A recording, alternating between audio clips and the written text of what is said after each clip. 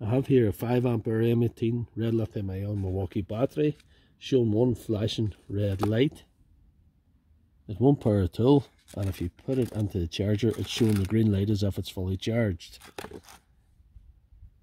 There's 4 screws in the bottom of this. I've taken the liberty of already removing them with my Torx 10 screwdriver. If I gently ease the top off, like that, I can now test what voltage this battery is putting out. With the meter on, you can see it's kicking out about 15 volts. That would make me think there's about 2 bad cells in that battery. So the next thing I have to do is take the battery out of the casing, then test the cells individually.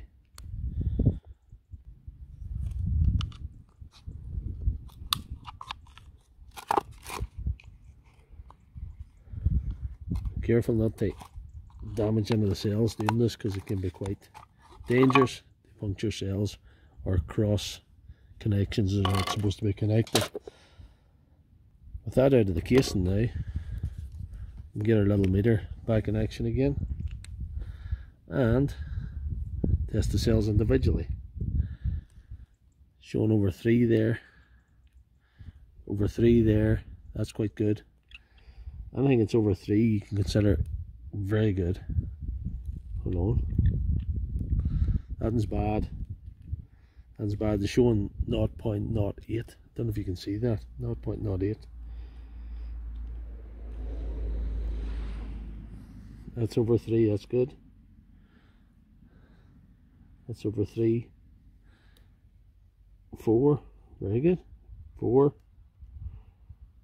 4. And last but not least, 4. So it's these 2 cells here, this one and this one, that are faulty. These 2. So yeah, 0.08 of a volt, so that's virtually nothing there.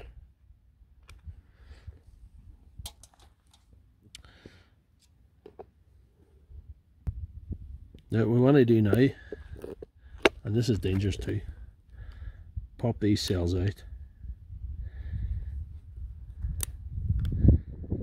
so we can replace them with new ones.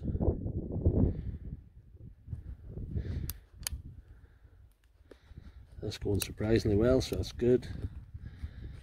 Disconnect that, get that well back out of the way, so we can maybe slide them out one way or the other. Anyway, and do the other side now.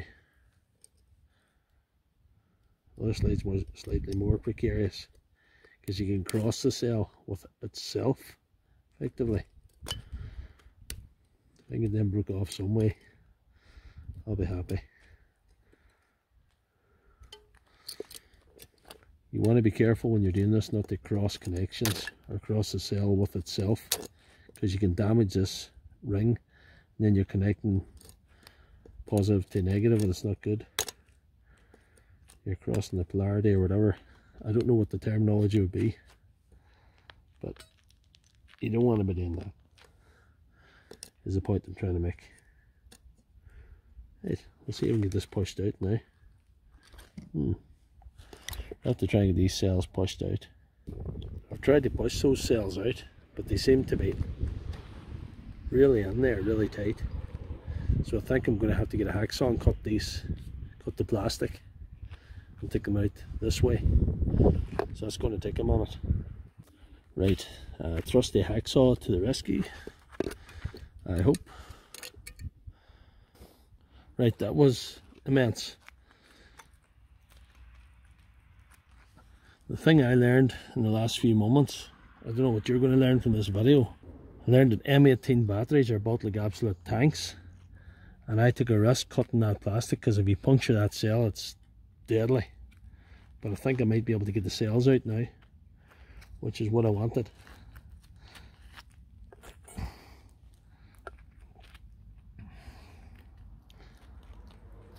Cell 1, I know. Cell 2 should come.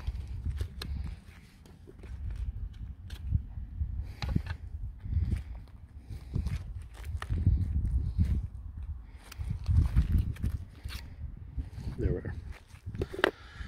Now I have to put in the new cells.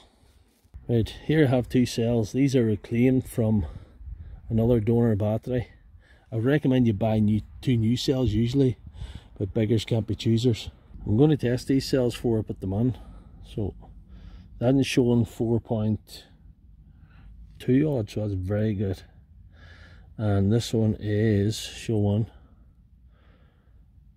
4.2 odd, very, very good. So they're two very good cells. They're in very good condition.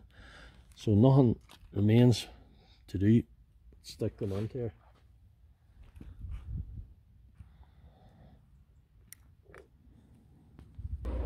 Right, here we go now.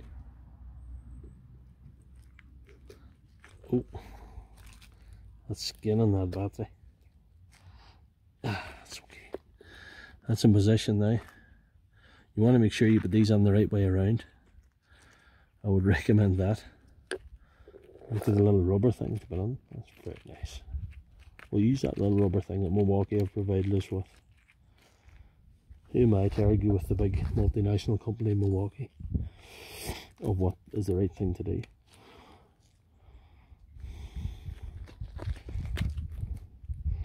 There we are. Our two cells are sitting in position now.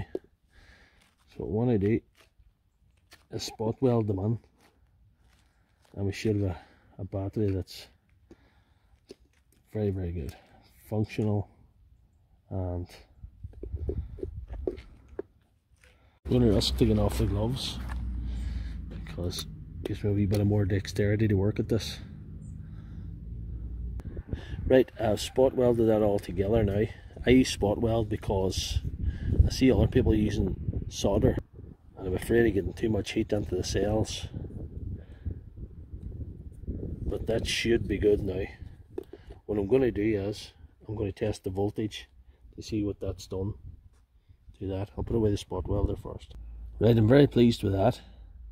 19.18 volts. That's pretty good. That'd be good enough to power any tool. Next step is to throw this back into the box. See if I got it right here. The moment of truth, put the battery in the charger. See what happens.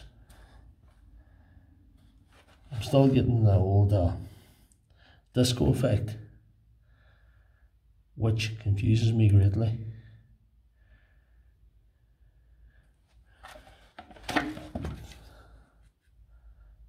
I'm getting 2 bars now. That's weird.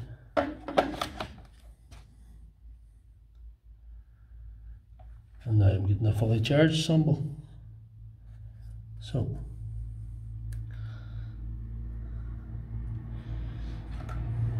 may have to do a wee bit more to this to see. Right.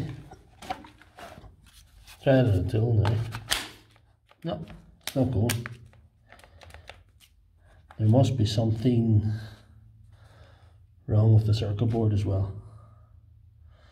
So that's a no-no for that one. Right, that fix sadly has been totally unsuccessful. It'll neither charge nor power a drill, like shown a moment ago. But I've been able to bring the voltage up to workable voltage.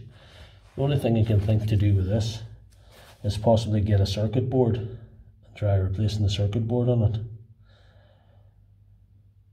Other than that, I'm out of options.